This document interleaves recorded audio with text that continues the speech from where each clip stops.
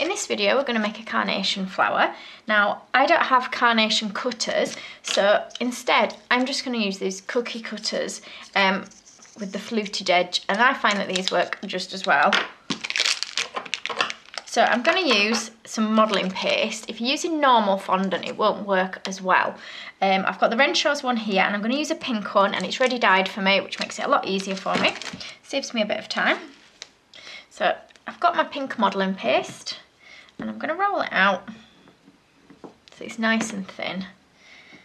So the same thickness you would do if you're making any petals or flowers. So not quite paper thin, but as thin as you can get it without it tearing. If you've got it too thick, you'll find it's difficult to frill the edges when we make the petals. So I'm going to use two sizes with my cutters. The smaller one I'm going to use for the inside petals, and I'm going to cut two of these. And then the larger one I'll use one of for the outer petals. Okay, so we'll screw that up and put it back in the bag so it doesn't dry up. Okay, so I don't want these to dry out while I'm filling the edges of that one, so I've just got some plastic here, which is actually a piping bag, that I'm just going to put them into so that it stops them from drying out. So I'll leave those in there. Now we're just going to use a cocktail stick for filling the edges, so I'm going to keep that flat on a hard surface. I don't want to do it on a foam pad, otherwise it won't work as well. I'm going to put my cocktail stick, so it's only a small amount, over the edge of my flower, and I'm going to roll it gradually, and I'll turn it each time I go to a little bit of a frill or a curve on my petal. I'll try and turn it round. So you're going to roll it backwards and forwards, keeping it flat on your work surface as you're doing it.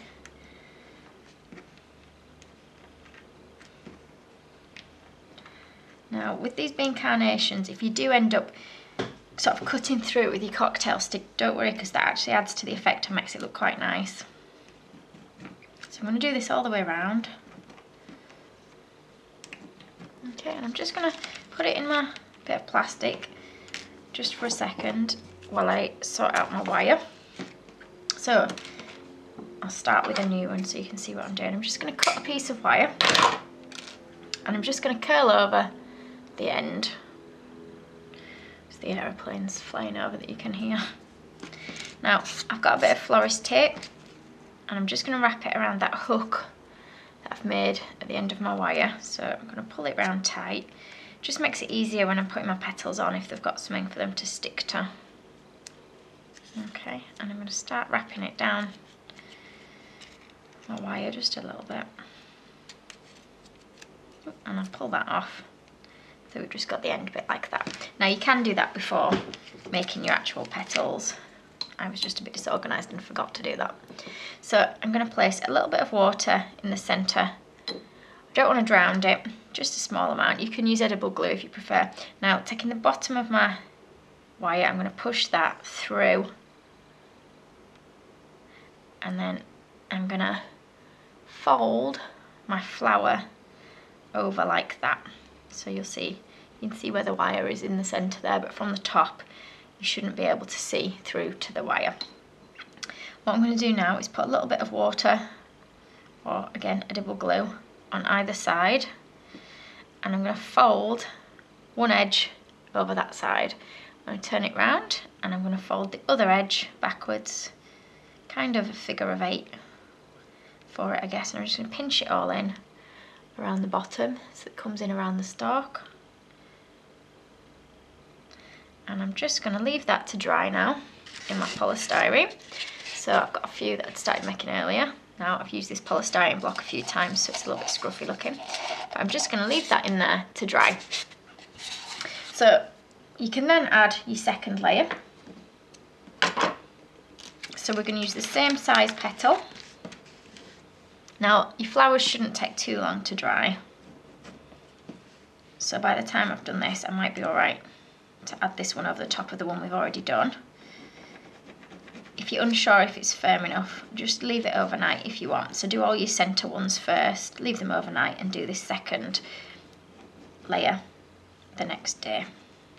So again, we're going to put a bit of water all in the centre of that petal. So I'm taking one that has started to firm up a bit now, and again I'm going to push that through the centre, and I'm going to pull these up onto here so it's about level with the other ones. I'm just going to push that in all the way around. Okay, so it's starting to get a little bit bigger. If you want to keep your carnation quite small, you might want to stop at this point. If you want it to be bigger, we're going to add another layer. For the next layer, we're going to go with our bigger petal. So with our larger petal, we're going to repeat doing exactly the same thing again, frilling the edge. So we've frilled the larger one. We're going to just put water all in that centre. Again, not too much that you drowned it. And we're going to push our flower in the centre. Again, don't forget to let it have a bit of time to dry before you do this. And we're going to push this one up to our other layers, and we're going to push it in round the sides, just gently. Don't want to push too hard in case you push it off your piece of wire. Okay, now you might find this time, if you leave it drying this way up, that the petals flop backwards, so you see they're starting to flop here. So this time you might want to hang them upside down and just curl the edge of your wire to hang them onto something to let them dry. Thank you for watching. If you liked this video and would like to see more, please click on the images of the other videos suggested. Also, please do subscribe to my channel using the button at the bottom right hand corner of the screen.